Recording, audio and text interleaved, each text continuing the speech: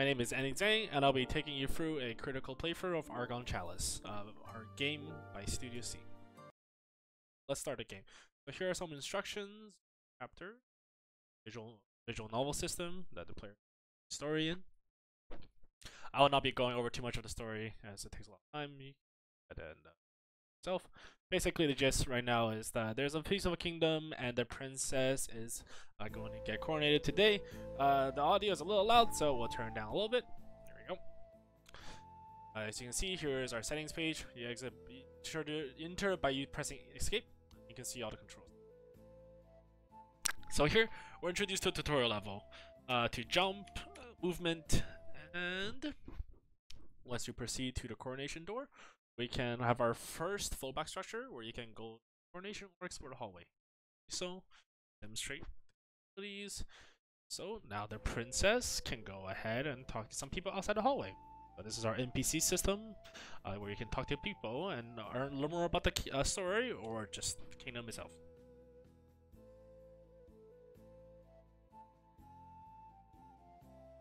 Here we can also talk to our aide, the guy who's raised us. Very nice guy. Okay, so now we'll proceed to our coronation. So here we just have a more story. Basically, the princess gets coronated by the king and receives the Argon Chalice, a symbol of the country. So unfortunately, on the princess's 18th birthday, the king succumbs to illness, and the princess is very sad. And the aide suggests the princess go take the mind off it by going traveling. But here, as we see, princess has to travel, but oh no, she encounters assassins. Oh, what a shame. So unfortunately, the carriage falls off a cliff, and I guess she's dead. But no, the Argon Chalice saves her life. What a surprise. But in the process, the Argon Chalice loses all its powers. Now the princess has to recover all the gems and go back to her kingdom. So here you can see our first level. In this level, we have the same movement controls. You can press F to talk to villagers. As you can see here, there's a little hint on the story later. Our game is a puzzle platformer, so the player solves puzzles and proceeds through the game. Solving puzzles is a reward we have planned. And here, these spirit guides serve as a progress or a goal source to tell the player, what you need to do to finish the level. So in this one, you need to grab the gem of wood. So here, we introduce mechanics of signs, which is very organic. So here we can see an enemy, and enemy is bad, so we need to jump over it. And next, we have arrived at our little platforming section. So it's a puzzle platformer, so it's equally both. So here we're also introduced to the vine, where you can climb with W, and the thorn, which you need to jump over as it's bad. So here, as we can see, we're missing a box. How do we get that? We climb up this guy over here. So a player could just push the box down, but there is actually a secret. Here, you can get a collectible. Now we can go and push this box down and solve the puzzle, which gets us a key. But you might ask, what does the key do? Let's go find out. Here, if you didn't go up that path, you encounter this door, which tells you need a key. So this could be, fall back there. Enemies.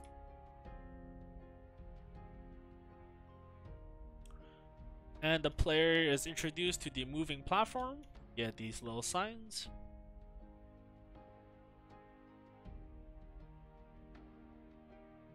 So we'll have to wait for this one to come down. This one sometimes takes a little. As these are the tutorial platforms, well, not the first level, so they're very slow. This is the player can get used to them. So here we have another puzzle. We realize, hey, we need to get this over there to a pressure plate, but how do we get it? We fill the gap, and we grab the second box, and here we go. We push it onto the platform. So now we're introduced to our first power, our gem. So this gem allows you to do an air dash by pressing shift. And space lets you gain some height.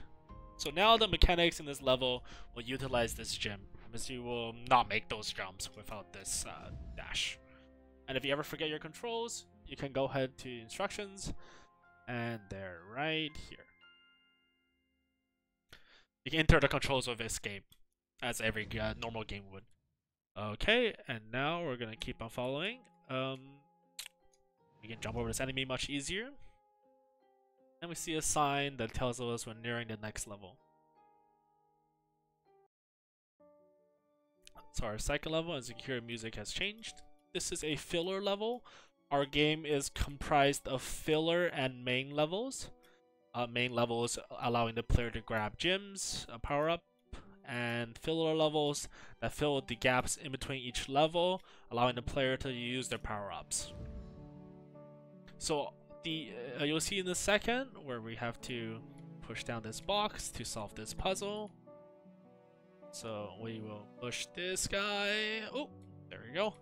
And it opens those sort of keys. So you could just go back up, or we can go left here, where you'll see there is a platform here. It's a secret platform.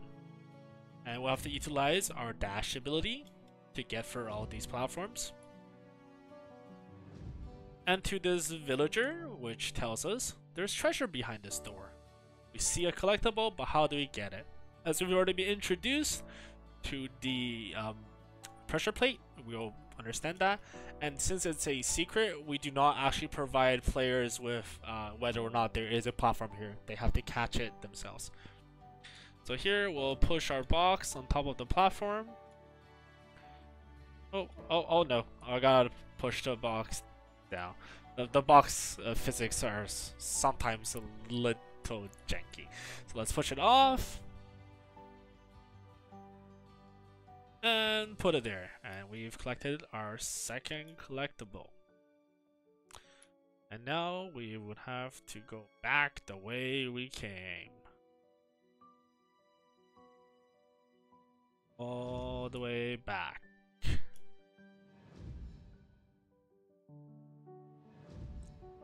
Alright. So now we can... Oh, I barely missed it.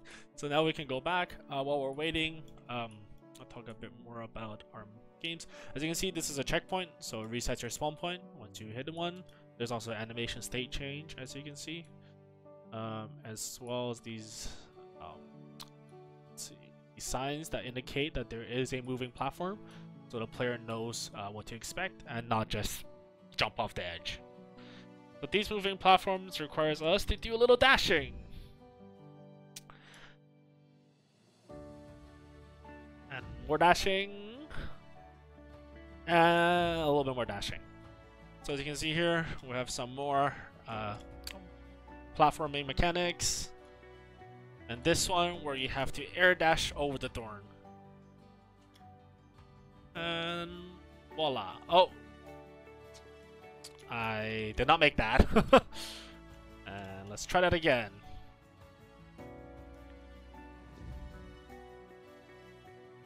Okay, and we just need to jump and press up key of W at the same time. Perfect. So now we unlock this door, and here the player's faced with a choice. The player can read the sign, like either Feral Plains, or if they choose to go up, they can go to Spectral Canyon, which we will do. So here we have another NPC to talk to, which grants us the Gem of Sight, which allows us to see hidden obstacles or keys. So as you can see, that is a puzzle to get through here. As you know, we can only have one gem at a time. We press Q and E to switch that. Here we can go through here and reveal even more.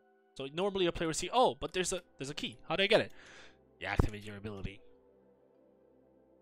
Okay, after that is done, we can see there's more platform here. So we will have to jump, deactivate, get another platform, jump, activate, jump, deactivate, and here, oh, I creeped off the platform myself, it would seem. So we'll do jump, deactivate, jump, activate, jump, deactivate, switch to our dash ability, and dash across the map. And oh, an enemy. But if you have the sight gem active, you actually see there's some extra stuff here. This one allows us to grab another collectible. Perfect. And you can skip this enemy completely by doing this little puzzle. So as you can see here, we have platforms. Oh, but where do we go? We turn on the sight, as we can see, oh, there's more platforms on the right. That was a lucky save. Here, we can climb up this little vine. Ignore that. Jump over here. Lock the door. And proceed to our next filler level, which is Allison's Cave. So we are now here, and we are free to use both our gems. So just stay on the wind gem for now, as it's probably the most useful one out of the two for now, and we'll proceed through this level.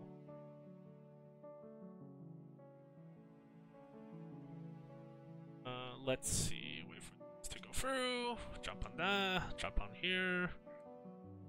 Gotta use an air dash, or okay, we'll wait for this platform to drop.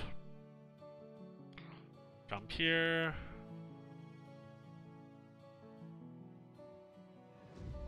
Oh boy, I went too far. Oh my gosh. Jump on here, jump on here. Wait for that to drop a little. Doing air dash. I'm not very good at this level, it seems.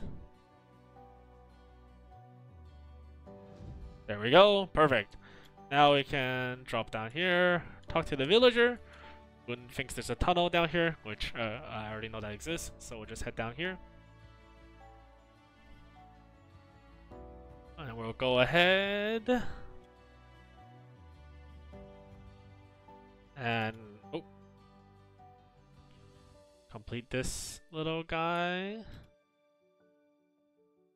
Oh my gosh. I am not very good at our own game, you would seem. Go. There we go. Grab our fourth collectible and get the heck out of here. Oh, well, we can also just respawn. Oh, catch the platform. Nice. Okay. So now we'll head outside of this level and we'll just proceed to the end of. I forgot to jump. We'll proceed to the next level.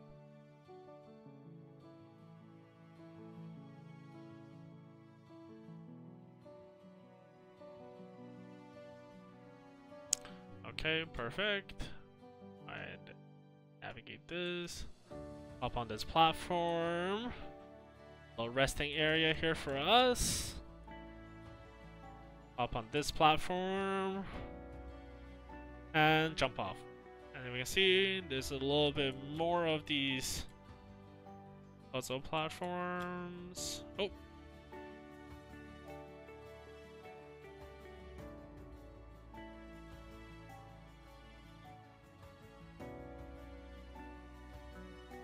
Jump here. Jump here. Jump here. Jump here. Jump here. And we finish this level.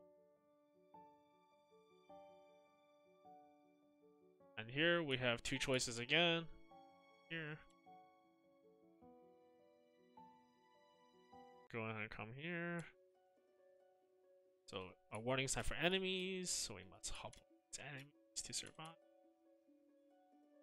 So now we talk to our guide, which tells us it's an enemy-based level.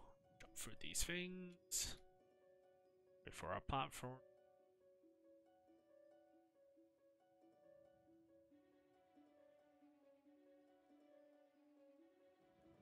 Go ahead and hop over more enemies. Just swap to our gem just in case. And then collect our gem, which now we can use Q and E to switch powers, which we already did. And to kill this bunny with V. go. As you can see, there's sound effects for that. But here's a puzzle. If you push this, the bunny will not let you. So you would have to kill the bunny first. Then grab our guy and come up here. And this little mini boss fight. 2, 3, 4. Oh, it's 5 HP. Come here. Kill the boss. And we can proceed to the next level.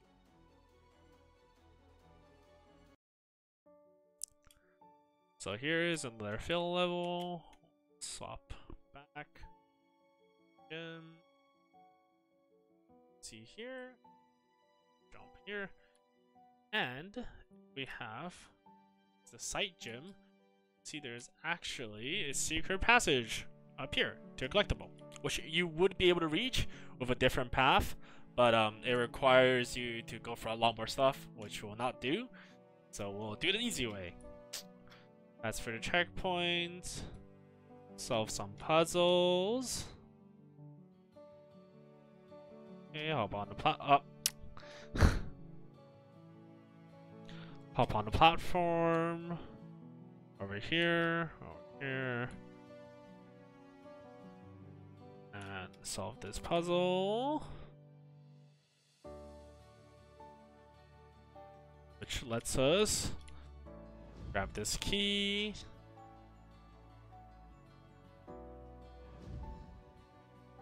and use our gems to get the gap, and now finish the level. Okay, and since it's the last level, we no longer have a choice, so we just have to finish the last power-up, Urian's Cliff. Here, we're introduced to the Guardian.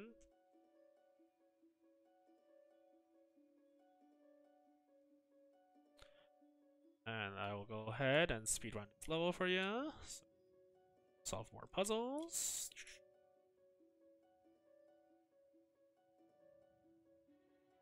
Shoot.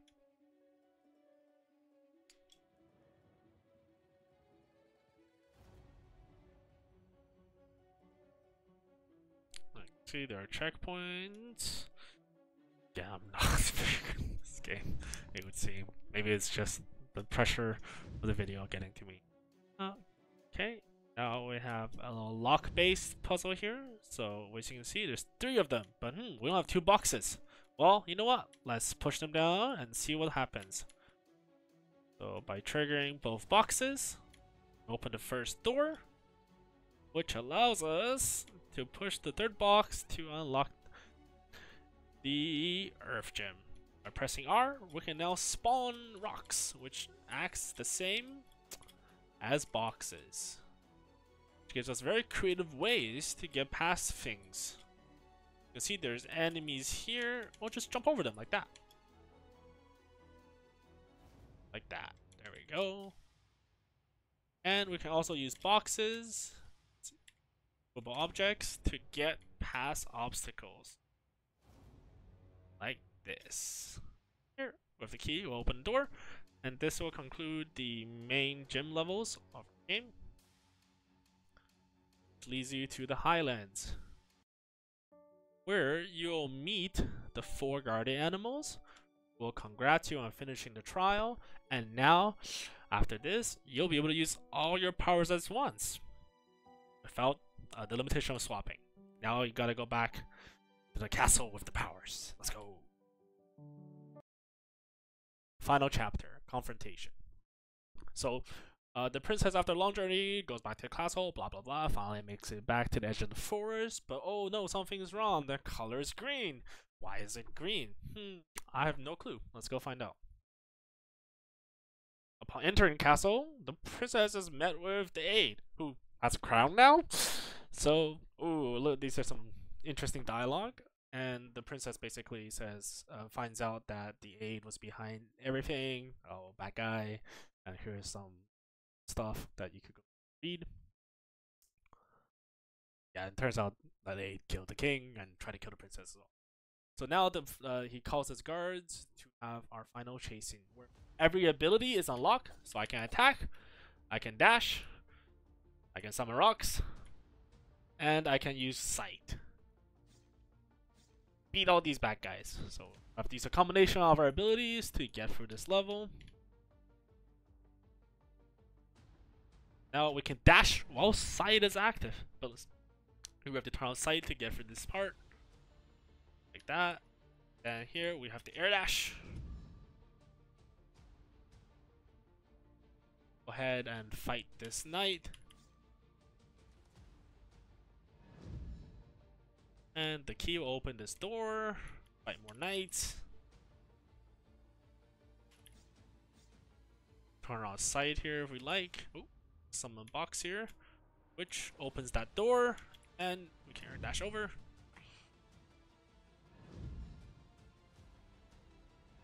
Oh no! Air dash into the enemy. So we have to wait for enemy to look back. And strike him while it's weak. No, there's another one. I forgot. But no fear, they don't respawn. Oh, so we here we have to get our key. Wait for the enemy to turn around. Okay. This one might be a little tricky. I think we can actually just... Oh. Oh.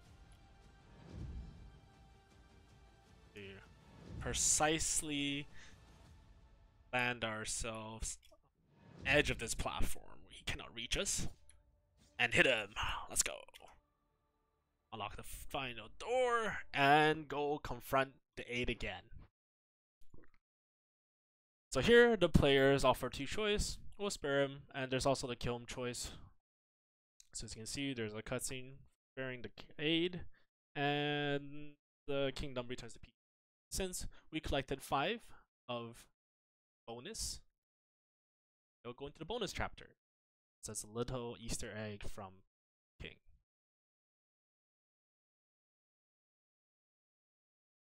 And that's the purpose of the collectible. Yep. Back to the start. Thank you for watching. My name is Andy, and this is our demo of Argon Chalice.